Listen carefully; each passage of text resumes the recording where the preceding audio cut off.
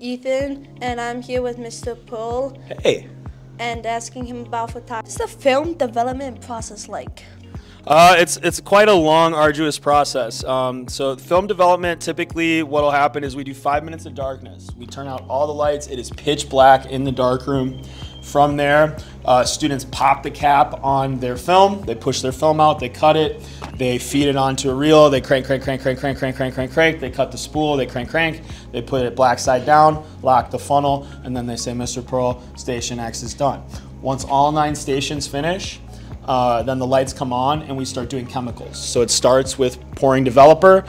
Developer is a chemical that's used for a variable time based on how hot or how cold it is. But typically it's about 8.5 minutes of developer.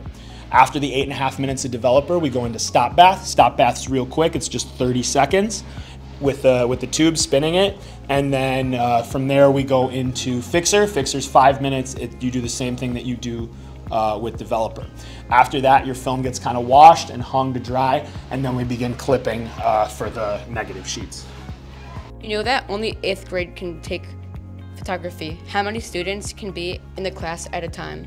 So the class size is 18. So the max amount of students that can be in photo at one time is 18 students, which is kind of a bummer. So really, if you want to take photography, if you want to be in a photography class with me or Mr. Marks, you have to put it #1 on your counseling form, because only about 150 8th graders get to take photography.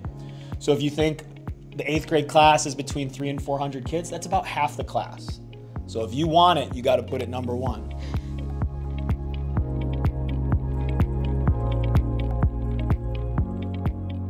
I like this photography class, and why? I like photography because it's a fun class that you can hang out with your friends and take a lot of pictures. Forward, what are you most excited to do in photography? Take more photos and do more things with my photos. I like photography, and why? Because I get to express myself in different ways and I get to take a bunch of pictures. Create compositions that are both personally meaningful and expressive. Learn how a camera works. Develop film, work in darkroom, and learn various printing and enlarging techniques. Experimental photography using darkroom techniques.